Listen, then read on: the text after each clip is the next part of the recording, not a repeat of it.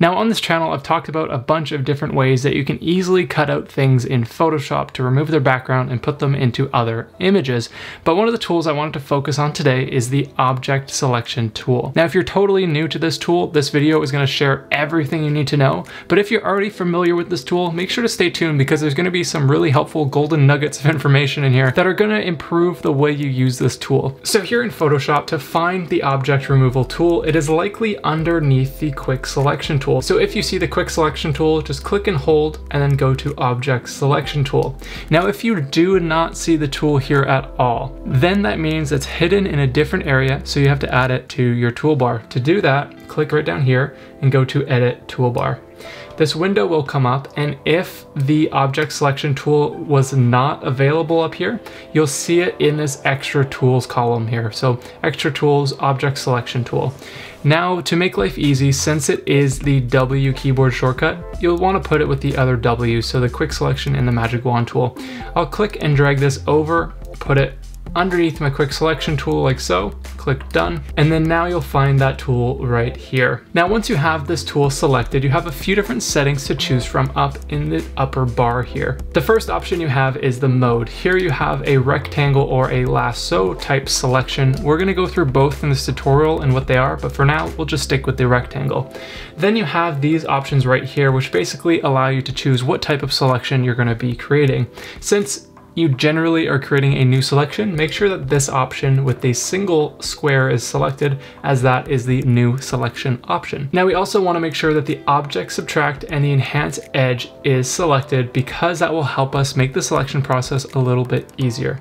So now, how do you actually make a selection with this tool? We're going to select the layer that we want to draw a selection from. If you have the sample all layers option, things will get confusing. If you have, say, another shape over your subject or something like that, it will go and take that into account as well. But with this sample all layers unchecked, you'll only be creating a selection based off of the edges in your selected layer. So once again, with this image layer selected, I'm going to click and drag out, and it looks a lot like the marquee tool, but what we see here is the general area of where our object selection tool will begin to look for edges. Everything inside of this selection will be considered for an edge to snap onto. In this case, since we have our runner against a clear blue sky, he stands out pretty nicely. It should do a good job. So once I let go here, look what happens.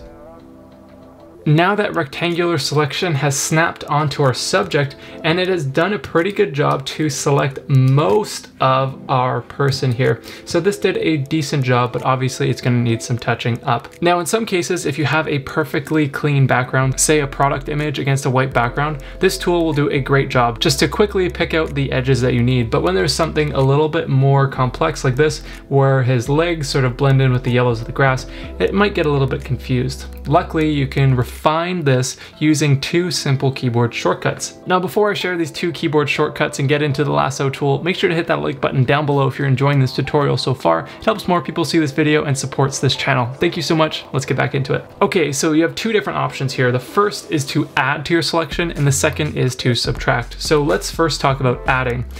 In situations like up on his head here, where it's selecting part of his head but just missed the front part here, that means we want to add onto our selection.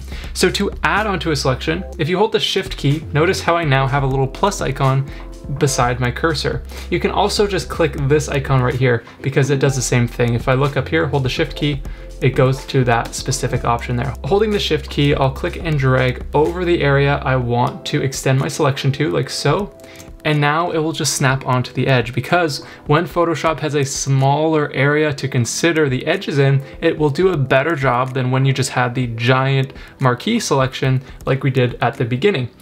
Now, likewise with this circle here, I'll just go and select it completely, and that's just going to get rid of it for me. So now we have a good selection around his head. And his elbow will do the same thing, just a small one, because the smaller your potential selection area is, the better Photoshop will do at finding the right edges. So let's just quickly go through here, holding the Shift key just to quickly extend this selection into the areas that it should be.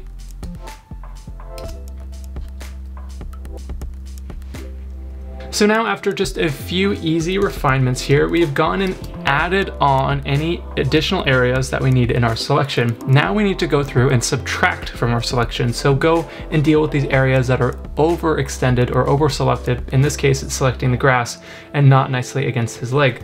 So rather than holding the shift key, this time we're going to hold Alt or Option. And now notice how I have a little minus icon beside my cursor. Alternatively, you can click on this option right here, but the Alt or Option key is much faster for this. So holding Alt or Option, now once again, we're going to go and make a selection or a marquee selection around this area. And now Photoshop will find the edge that you want to refine to. Since I don't want that little circle there, I'll just completely surround it, and then it's gone completely for me.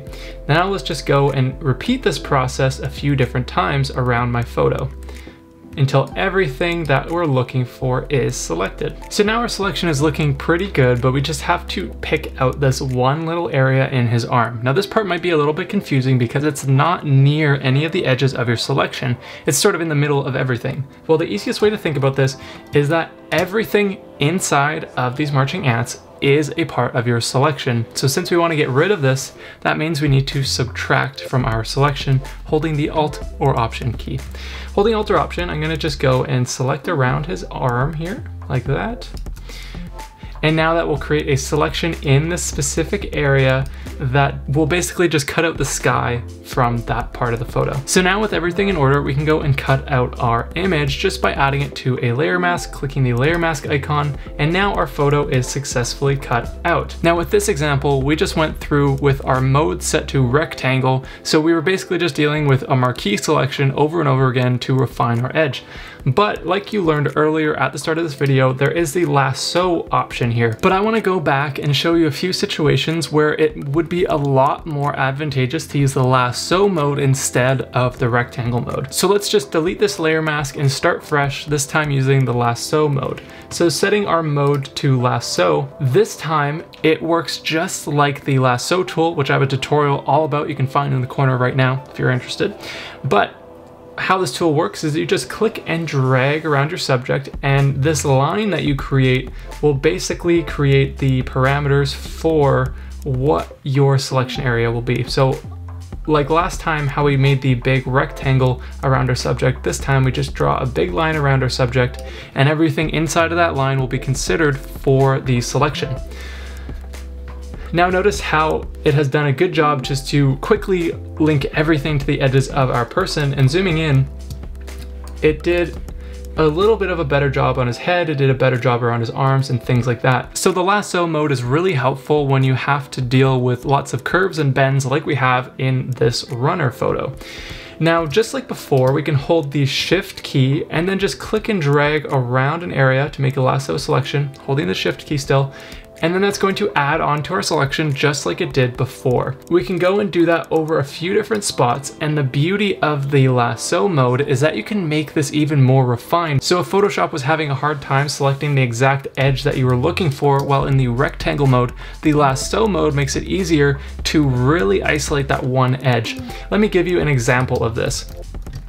Right around his knee here, if I go and set the mode to rectangle, I can hold the shift key and go and add to this selection like so. Holding that shift key, letting go, notice how much extra area I had selected, and because of that, it had taken into consideration some of the bushes and just made our selection worse. Let's go and try that again, this time with the lasso mode. Clicking on the lasso mode, holding the shift key to add to our selection here, and then this time I'm going to just create a lasso selection really close to his legs, so now it's easy for Photoshop to tell exactly where the edge is. And now look how much better that is compared to what we did with the rectangle mode. So just continuing on here, holding the shift key to add to a selection, or the Alt key to remove from a selection. The lasso option just gives you so much more control to really isolate the edges that you're looking for.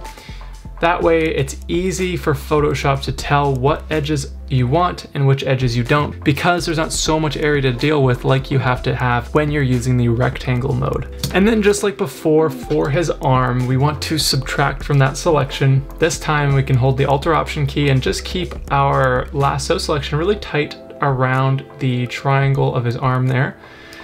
And then that will make a bit of a cleaner selection than what we got with the rectangle mode. Okay, so now things are looking pretty good. Let's go and cut out our image, remove our background just by pressing the layer mask icon with our image selected, and now our background has been removed, all thanks to the object selection tool and the lasso mode. So as you can see, this tool is really helpful for making quick selections and snapping to edges in your photo. Using the rectangle or the lasso mode, you have a lot of variety of what types of things you can select to allow Photoshop a little bit of an easier time to find the edges you're looking for. I like to go back and forth between each of these modes just because they each offer something a little bit different. So when I start things off, I usually use the rectangle mode just to get a general selection, and then I'll go in and use the lasso mode just to refine all the little edges, just so that my selection area isn't as large, making it easier for Photoshop to find the edge that I want to cut out. Now, this is just one of many easy ways that you can cut out photos in Photoshop, and I share 3 of the easiest ways you can cut out images in another video that I'll leave up in the corner right now. This video will share some other amazing ways to cut out photos really easily, including a one-click method that takes away all of the work that you commonly have to do in this program. So if you want to check that out, I'll leave a link for it below as well. Anyways, if you enjoy Photoshop, photo editing, and Lightroom, make sure to hit that subscribe button down below to stay up to date with weekly tutorials just like today,